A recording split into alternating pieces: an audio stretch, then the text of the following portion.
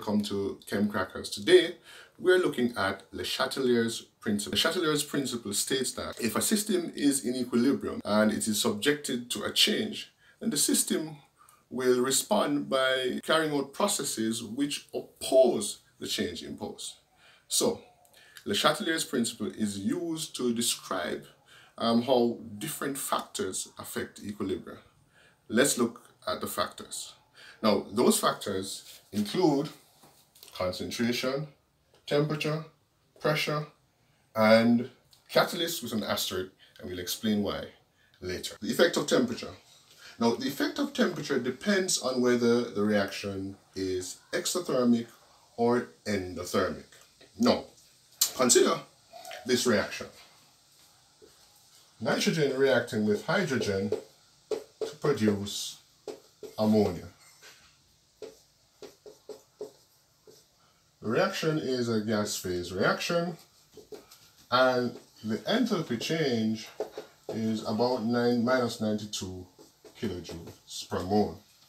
Now, if the reaction is exothermic, like this one, the forward reaction, and you increase the temperature, Le Chatelier's principle says that the reaction that absorbs the extra heat will be favored.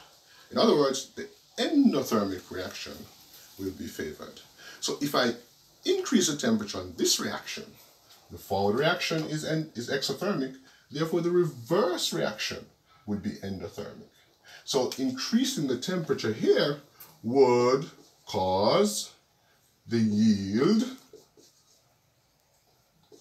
to decrease. All right?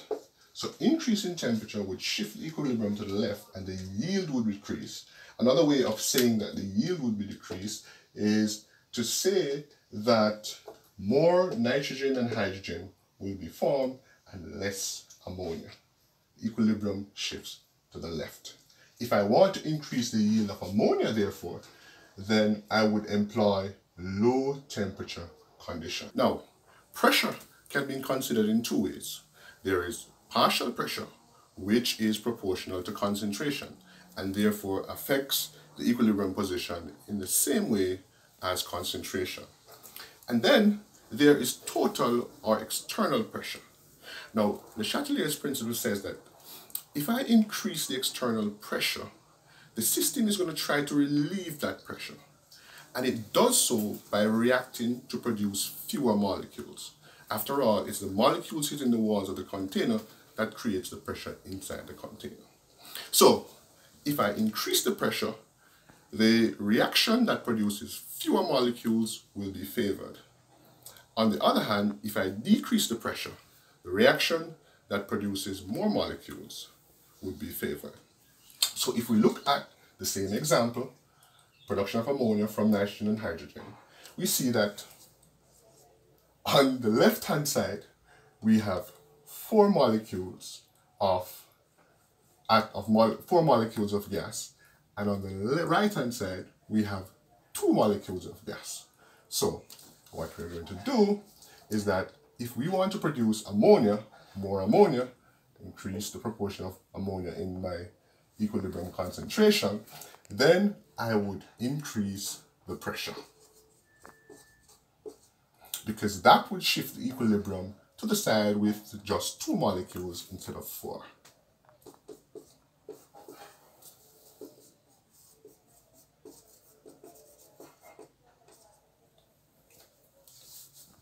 And that's the effect of pressure.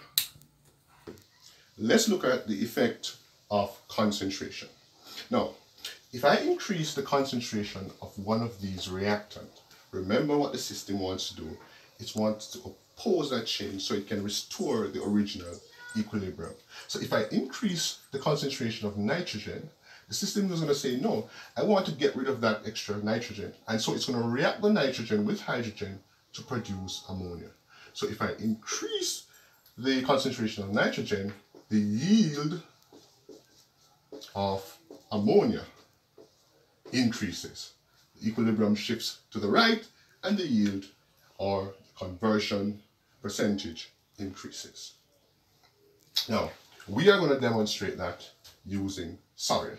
Now sorrel is a type of indicator, and indicators are weak organic acids.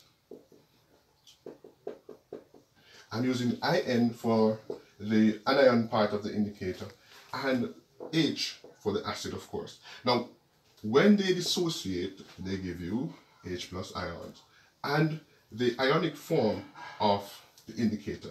Now, what happens is that generally the molecular form has one color and the ionic form has a different color.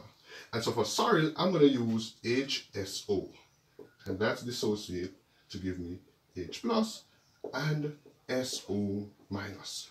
Now, let's look and see what is the acid color of sorrel and what is the basic color of sorrel. And we're going to see how we affect this equilibrium by changing the concentration of the acid. Right, now here we have a piece of sorrel. I'm going to put it in a plastic bag. I'm going to try and extract the sorrel by crushing it.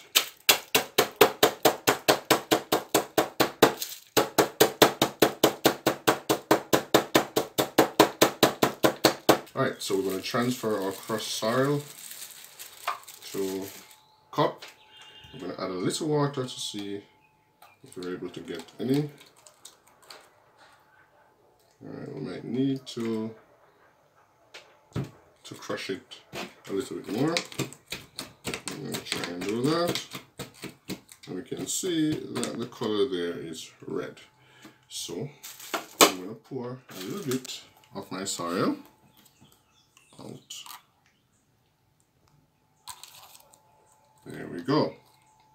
And then I'm going to add a little bit of my vinegar to see what is the acid color.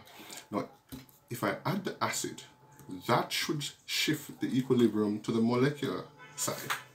Alright? And we can see the acid color. And indeed, it stays red. So, the molecular sorrel in the molecular form is red. Now, suppose I try to shift that equilibrium now. Suppose I pull out some of the H plus ions. Remember,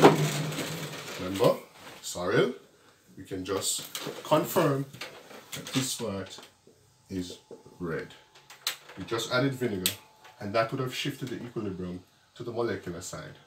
So the HSO, or molecular sorrel, is red. What about the ionic form? Let's add something. So here's what we're going to do. I have here some baking soda, and I'm going to take a spoon. I'm going to add some of the baking soda.